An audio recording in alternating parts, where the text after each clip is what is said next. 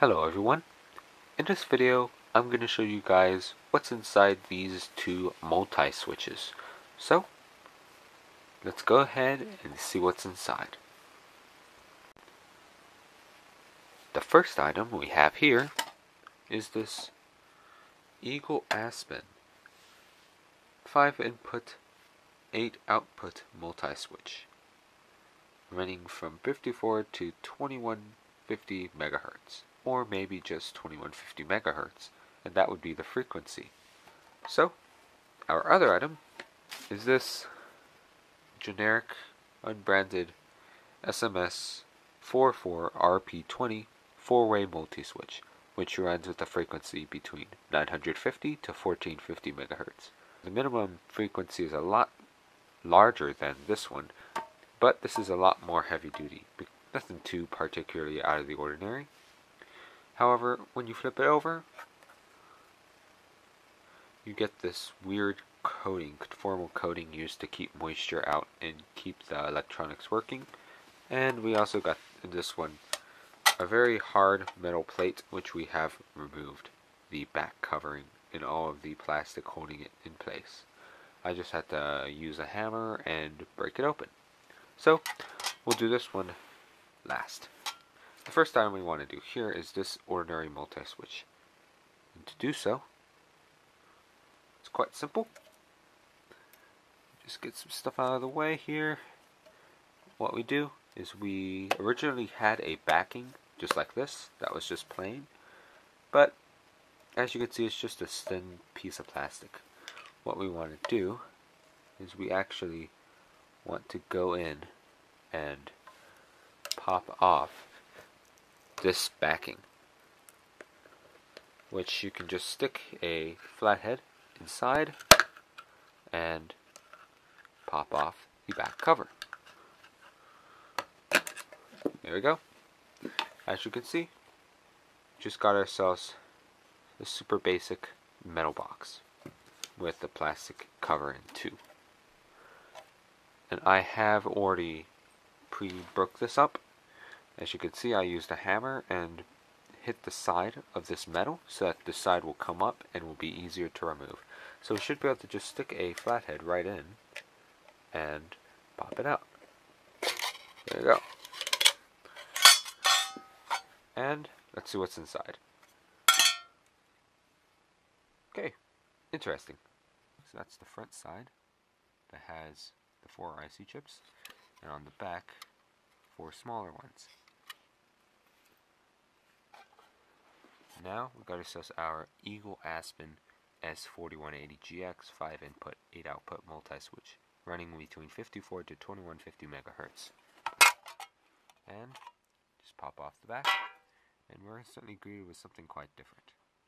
So here, we've got all these weird coax wires going all throughout this thing, as well as a lot of these copper, very thin copper sheets. No idea what these are for. Perhaps some kind of shielding of some kind.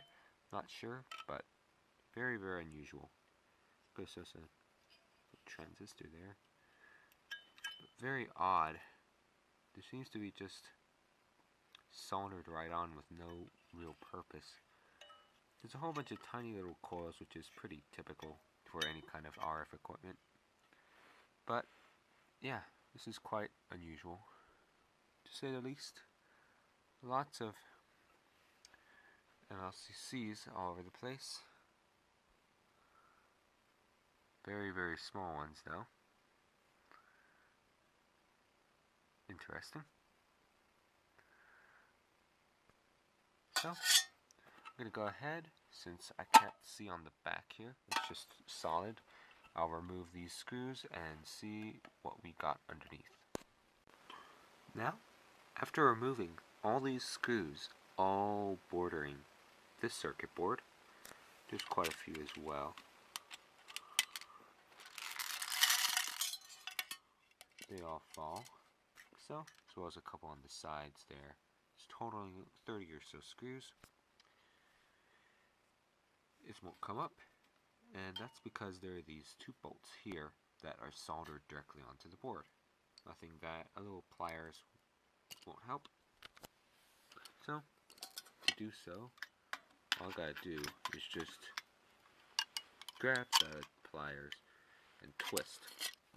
And I can't do so when I'm holding the camera, so I'm gonna go ahead and pause it, and I'll be done when I come back. There's just one there and one there.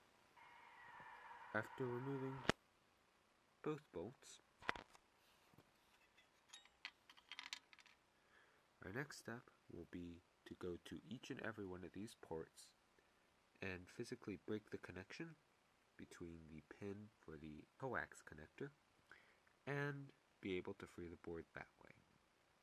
In doing so, you simply use your ordinary side cutters to do the task. After pulling with the side cutters and pulling out to remove all the pins that look like this, there's two of them in each of these holes, I was able to pull out and up to free the board. Now this area here, this is just all cast aluminum, so this can all go with your cast aluminum. Just remove all these brass pieces. Once you do that, you're then free to this board. So there's all these wire connections, right, and you're wondering where they go. Well, let's flip it over. There's more of these tabs here, but it's actually 3 individual circuit boards, which is quite interesting. There's nothing much on them. I mean, there's a little bit of MLCCs all over these in small quantities, but nothing much to write home about. I mean, none of these are gold plated or anything, so in terms of gold value, minimal to none. However, there's a lot of these tiny MLCCs to pick off of these boards, so that's definitely a plus. And there's no real IC chips on here to really collect, so there's no gold value in bonding wires either. It's simply just some basic RF switching equipment. So yeah, hope you found that video interesting. In short, we got ourselves a board here with a whole bunch of tiny ones with lots of MLCCs all throughout,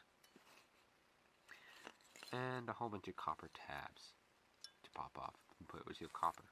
Definitely going to be number 2. And on this side, just some wire, and some more of these little copper coils. So nothing much to write home there. On this board, there's not much either, but there's a few IC chips. No gold plating or anything, so that's nothing really to look for. There are a few examples possibly that have some gold value, but there's no plating or anything here, just some IC chips. 4 there, and 4 on the other side. So yeah, in short, lots of screws, as you can see, some metal plates, but there's also some nice brass pieces and some heavy pieces of aluminum. This piece here probably weighs about 2 or 3 pounds, so definitely worth keeping. So yeah, hope you found that video interesting. Thanks for watching, and have a great day.